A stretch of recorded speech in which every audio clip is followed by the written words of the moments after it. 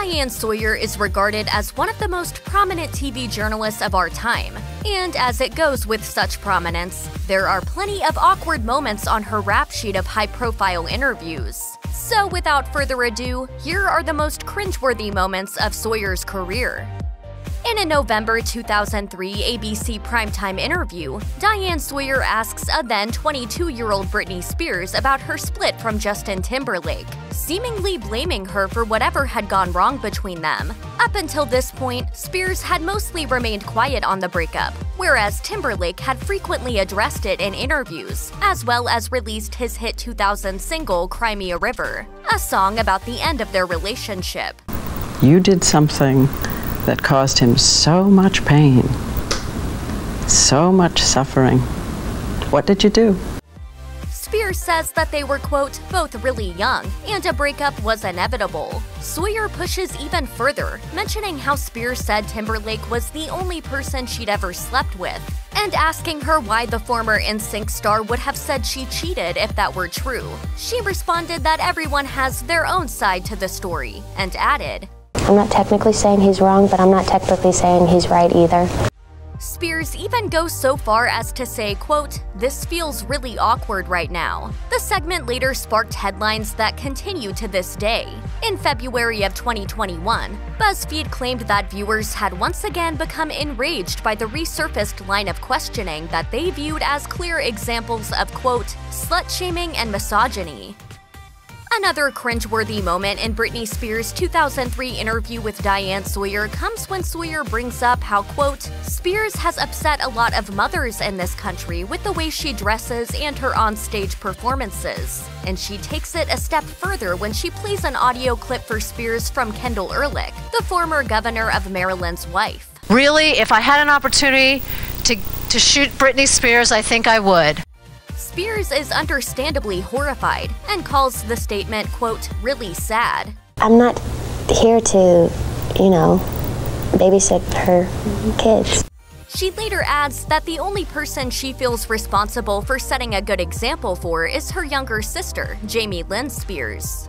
Reflecting on the interview now, everyone from fans to talk show hosts are aghast at Sawyer's questions, especially after clips from it were used by the New York Times documentary Framing Britney Spears as examples of how wrongfully Spears has been treated by the media. On a February 2021 episode of The Talk, co-host Amanda Klutz even said, Diane Sawyer does owe Spears an apology.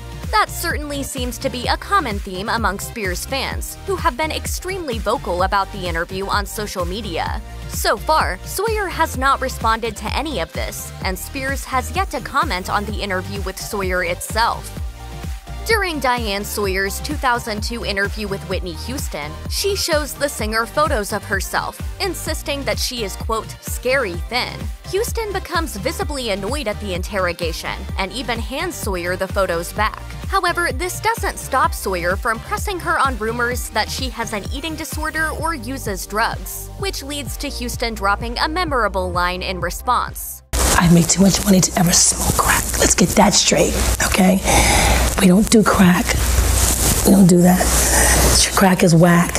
After Houston's death 10 years later, The Washington Post wrote that the coroner's report revealed her cause of death to be, quote, drowning and effects of atherosclerotic heart disease and cocaine use. In a 2013 interview with Harper's Bazaar, Sawyer revealed she counted that moment among the ones she had been most affected by. I think when Whitney Houston was doing that somewhat famous interview, she was learning. She was saying it for the first time. Again, fans have revisited the interview and shared their outrage on social media. In just one example, writer Jamal Jordan tweeted, I spent my afternoon watching clips from Diane Sawyer's older interviews with Britney Spears, Michael Jackson, and Whitney Houston, and I feel like ABC News straight up owes the American public an apology. In an ABC primetime live interview from 1998, Diane Sawyer spoke with Ellen DeGeneres, who had officially come out as gay a year earlier, an announcement that ultimately led to the cancellation of her sitcom Ellen on ABC. This was one of the few times that DeGeneres spoke about her sexuality publicly back then. And it was a groundbreaking interview in a lot of ways, but also a little uncomfortable. Sawyer brings up the backlash that DeGeneres received afterwards, and reads some homophobic comments that had been shared in the wake of her announcement, including from the LGBTQ community who didn't approve of the way that DeGeneres had chosen to come out about who she really is. One comment was from Elton John, saying, "Every program now is about lesbians. Shut up, just be funny." DeGeneres says the comments hurt her, and she wishes they wouldn't have been made publicly. Looking back, the whole situation certainly had a lasting impact on her. On an episode of Dax Shepard's Armchair Expert podcast, DeGeneres recalled how that exact comment from John still stung, making it seem cruel in retrospect that Sawyer had brought it up at all. "I had never met him, and I thought, what kind of support is that from a gay person? But everybody assumed I was just non-stop talking about it. It hurt my feelings." As a young teen, Malala Yousafzai became known for her activism promoting education for girls in her home country of Pakistan, where it was banned.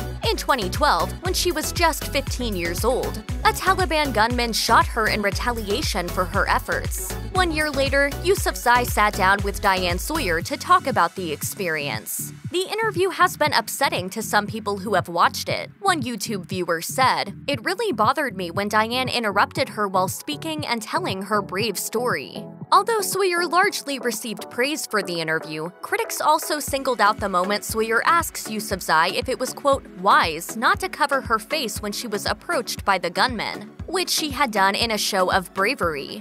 Another YouTube viewer wrote, "Sawyer seems not to understand. It was necessary. The hero always finds the courage to do what is necessary. Was it wise? No, it wasn't wise. It was necessary." Malala's response to the wise question is simple. "I wanted to live my life as I want."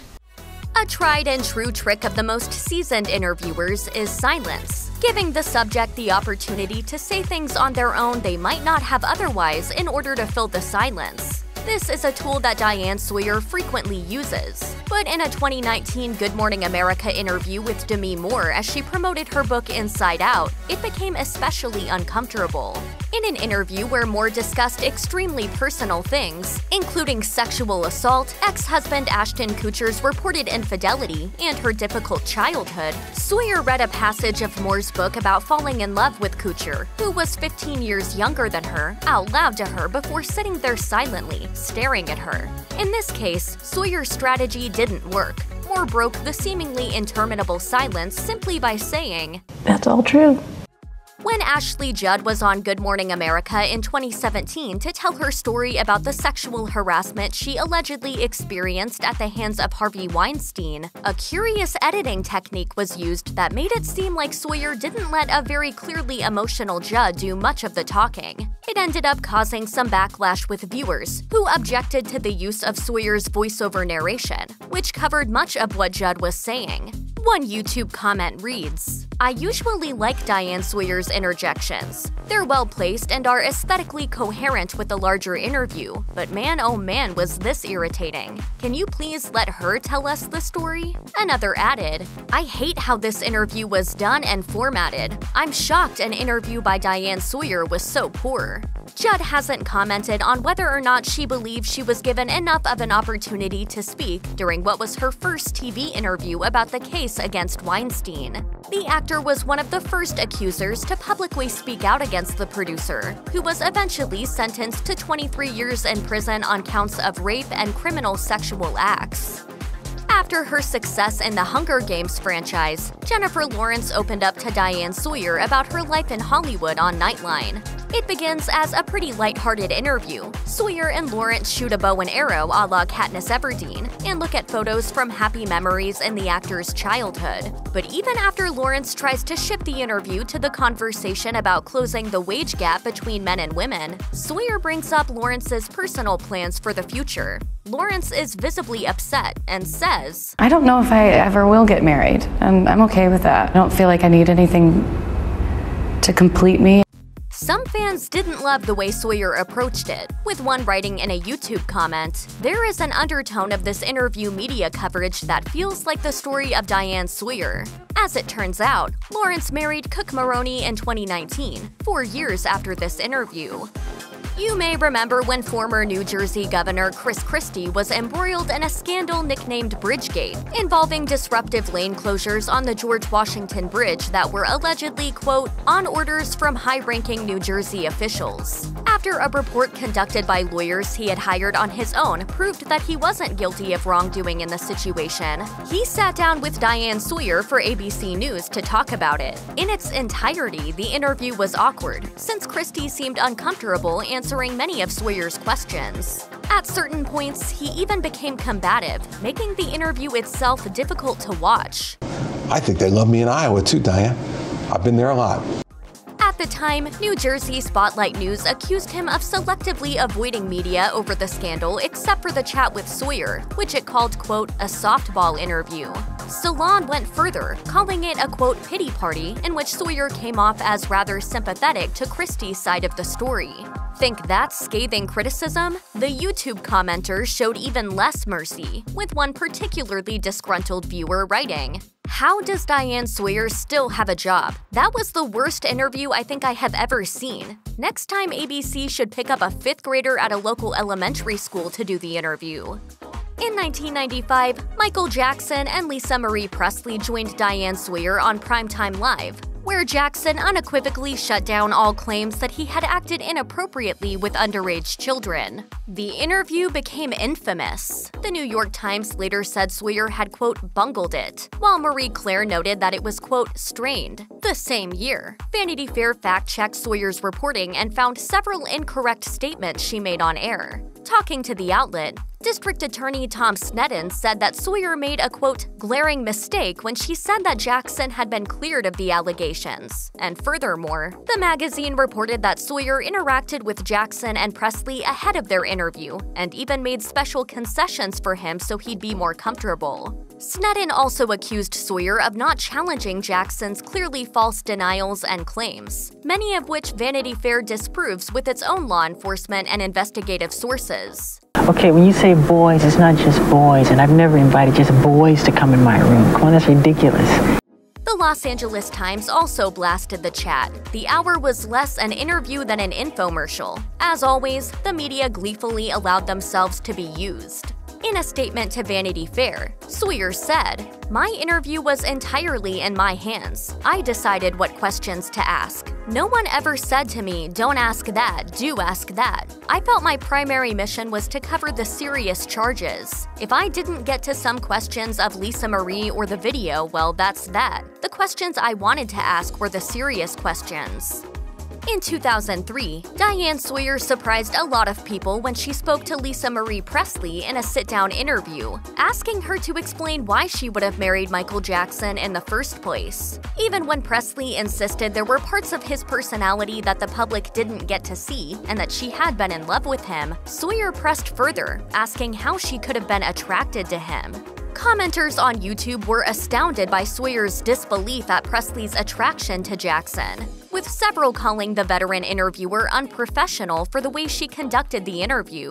One viewer said, "Diane Sawyer's reactions to Michael and Lisa's relationship here border on racism." Sawyer's line of questioning even became so uncomfortable for Presley, she said, "I don't want to keep talking about him. I'm really not interested in going off on him." Though Jackson unexpectedly died at the age of 50 in 2009, his legacy has been called into question many times since then, including in the 2019 HBO documentary Leaving Neverland, which features the stories of now grown men who claim they were abused by Jackson as children.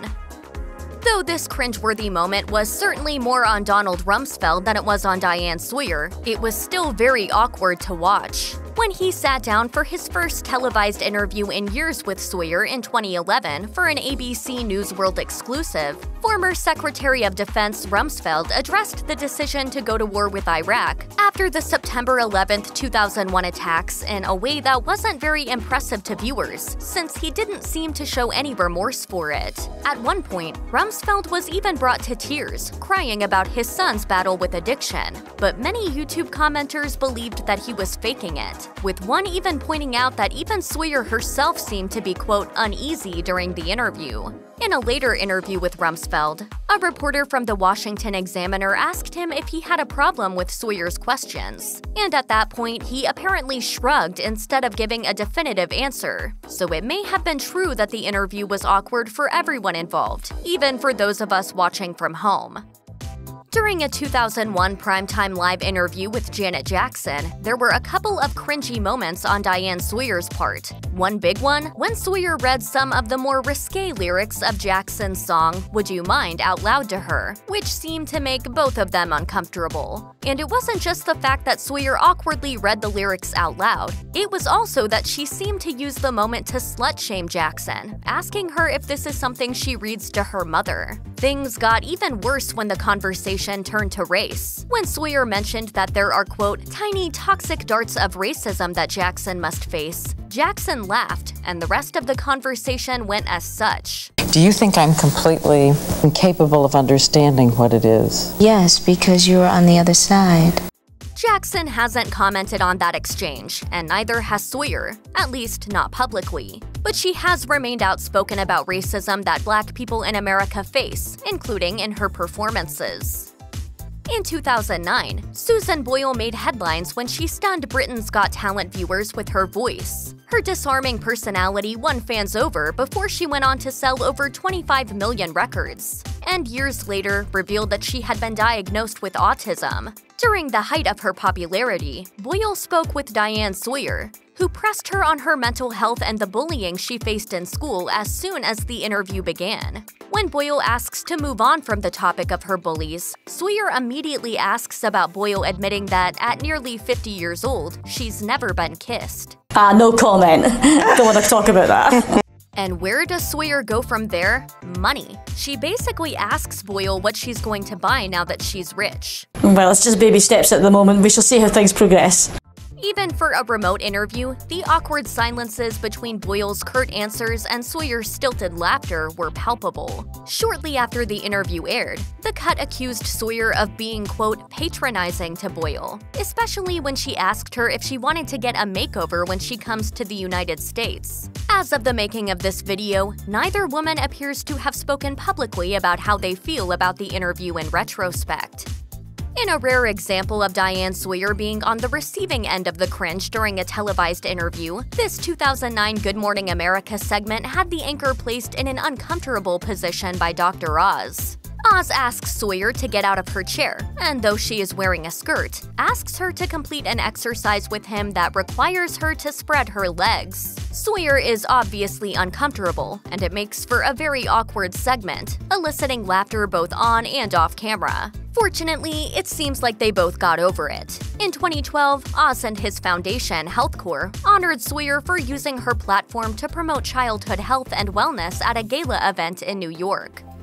After the world found out about the abuse Rihanna suffered at the hands of Chris Brown, when TMZ published a police report and photos of her injuries from a night in 2009, the singer agreed to sit down with Diane Sawyer and talk about the situation on 2020. Although the entire purpose of the interview was for Rihanna to be able to tell her side of the story once and for all without holding back, some fans believed that Sawyer took her questioning to a place that quickly became exploitative in light of everything Rihanna had been through in the abusive relationship.